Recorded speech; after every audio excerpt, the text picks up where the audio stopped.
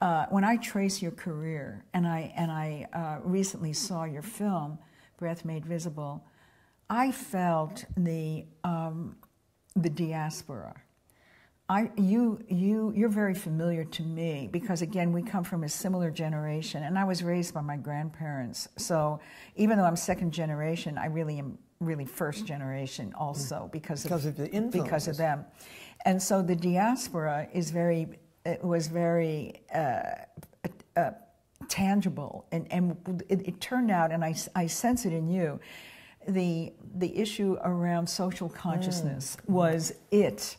And the issue of the labor unions and the sweatshops and when I hear now about unions and I hear all of the disrespect toward unions and all that, and I go back to those years of the exploitation of the workers and all of that, and I sense that in you, and I sense the social.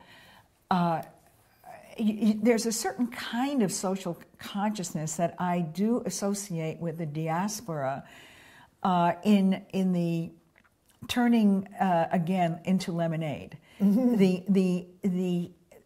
That phase of diasporic beginnings in America that was very socialistic.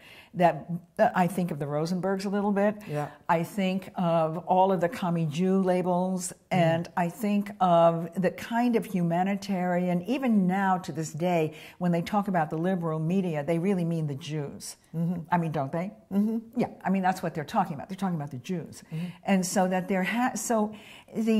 I really would like to, track that in relation to the progression of coming from the ghettoized dance world, of people in whatever that is, into the, making whole cities dance.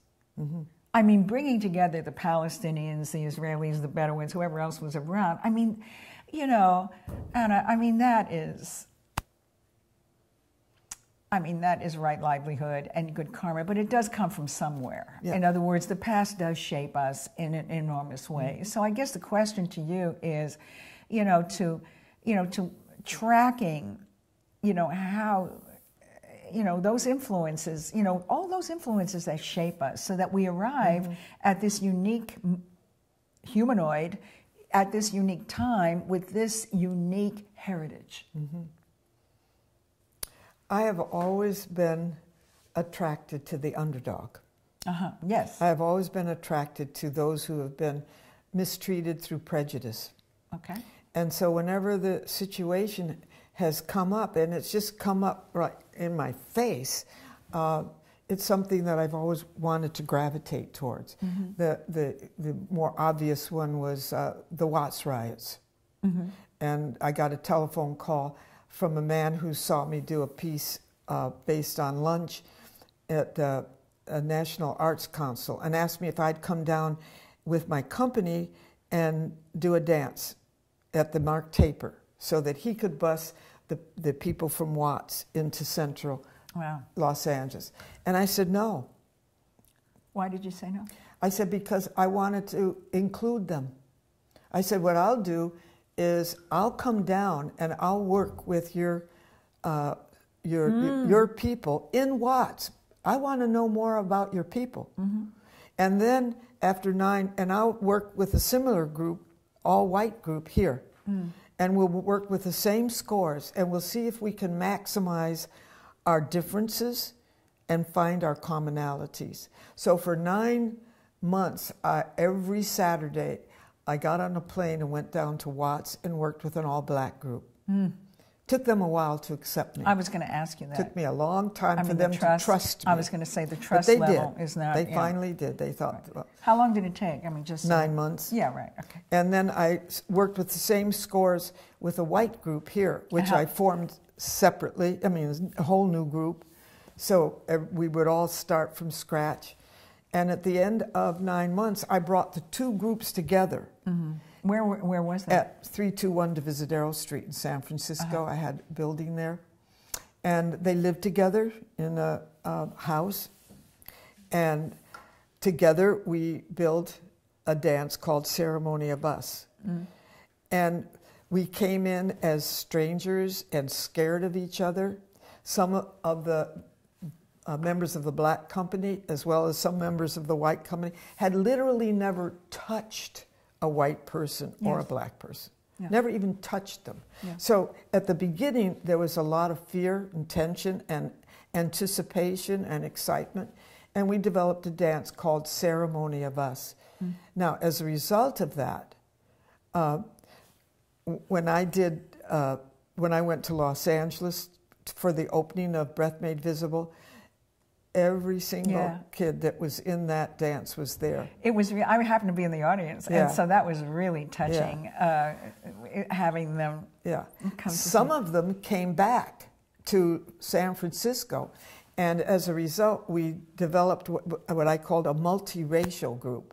So we first started with blacks and whites, and my intention was to train them in a creative process that they could bring back to their own communities. But we got a grant from the Expansion Arts, and so we worked together for 12 years, and eventually we started bringing in Asians, and then we brought in Latinos, and then we even brought in an American Indian, and my own daughters married, one of them married an American Indian, the other one married a Muslim. So you must have fun at Christmas. Yeah. Being a Jew. That must be fun. Yeah. Well, their mothers are Jewish, you see, so they're Jews. But at any rate, it went on for 12 years developing this multiracial company. And I really devoted myself 100% to that experience because it was, I found that I was even prejudiced and I couldn't believe it. I know that we got a grant from the National Endowment of the Arts expansion program because the head of the expansion program was an African-American man that came from Watts. But as soon as Reagan came in and the Republicans came in, that whole program dropped. So I had to disband. But we toured and we became family. Yeah. And you know, I found that I was prejudiced. I couldn't believe it because they would get so much money every week and they'd go out and buy a pair of fancy boots or some, fancy clothing. And I would say to myself, are they crazy spending their money on fancy clothes? They could have done this or that. Status. Then I thought to myself, that's a judgment. That is very prejudiced for you to, to think in that way. So it was a life-changing experience for me. And then I was attracted to AIDS because I felt that people with AIDS were being discriminated against, and it was unworthy and cruel. And Andy Wilson was in the group, and we made a film about it. Mm-hmm. And I think that it did change the life of many of the people in it that felt supported and felt that they were being more accepted. Well, you see, you have the ability, it seems to me, to turn the light on again, as you said, the underclass, and to create these living openings. But I want to go to a more intimate subject here. Although I've been married several times, but I chose never to have children because I cannot diversify, really. Mm-hmm. In other words, it takes everything that I have to do what I do.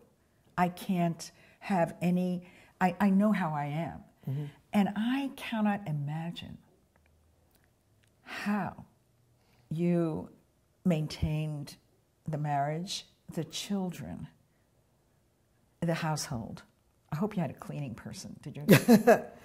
At a certain point, yeah. Oh, my God. And then, all of the issues that come from handling people, teaching classes, company, all of the politics of humanoid. I mean, so when you say that you got a little congestion in the colon, many women are confronted with this kind of, I chose not to do that. But I don't even know how you could do that at all. How does that work? Well, when I had children, I was interested in the schools, the educational field, and found that that there was something very basic missing, and that was emphasizing creativity. And they were just getting a lot of information, but the way they were getting that information was not producing a creative child. And this disturbed me, so I started a dance co-op with the parents, more liberal parents in the community, and I worked with children for 25 years to really be part of my children's life. And the classes were 50 cents, and the parents were being educated along with the children. And it was a co-op. It was a nonprofit co-op. So that way I integrated the children into my life, and they also were integrated into my performances for a long time. I don't know if they appreciated that, but they went on tour, they saw the world. But weren't you exhausted? I mean... well, if I wasn't doing that, I would have been doing something else. Now, I guess I'm pretty driven. You are. And okay, so what do you... I agree. So what do you... No, it was hard. I've got to admit it. It really was hard, and trying to be a dutiful wife. Oh, I can't and in imagine. those days, dinner on the Did table. you cook dinner too, on top of all that? Yeah. Oh my God. Yeah.